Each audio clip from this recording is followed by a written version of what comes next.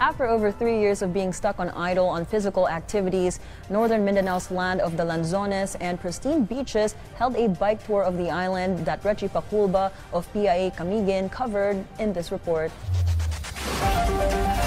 128 riders from all over the region set the bike mood of Camiguin with the launch of Northern Mindanao's first ever bike tour dubbed Camiguin Isle Biker Tour May 28, 2023. Riders coming from Cagayan de Oro City, Manolo Fortich Bukidnon, and some personnel from the Department of Social Welfare and Development or DSWD-10 pedaled the scenic 64-kilometer circumferential road of the island province from 5 o'clock in the morning to 12 o'clock in the afternoon.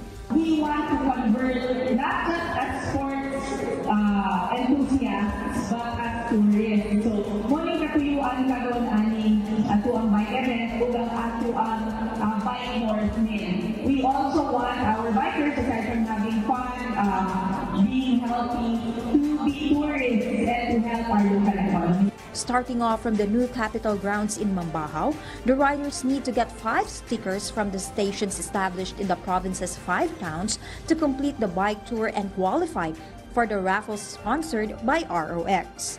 Stickers and water refilling stations were placed at Catarman, Sagay, Ginsiliban Municipal Hall, San Roque in Mahinog, and back at Mambahaw. Prior to the event, proper riders were required to have their own water bottle, wear their most comfortable cycling attire, and observe the hand signals as demonstrated during the orientation so as to avoid accidents just in case a rider needs to take a quick stop while on the road. Kaning atong isla, tourism island, so as a citizen gusto ko makatabang ma-promote ang mga isla para na mga manganhi diri mas daghan manganhi diri. Para yun lang, kung bisita sa Camiguin, ang Camiguin, guwapo kayo nga bike island o destination para sa mga biker. The Camiguin Isle Biker Tour is the first of the many bike tours set by DOT-10 to boost local economies, enhance physical and mental well-being, showcase natural and cultural heritage, foster community engagement and local pride, and encourage education and awareness, especially on road safety. Reggie Paculba, PIA Camiguin, for the Nation.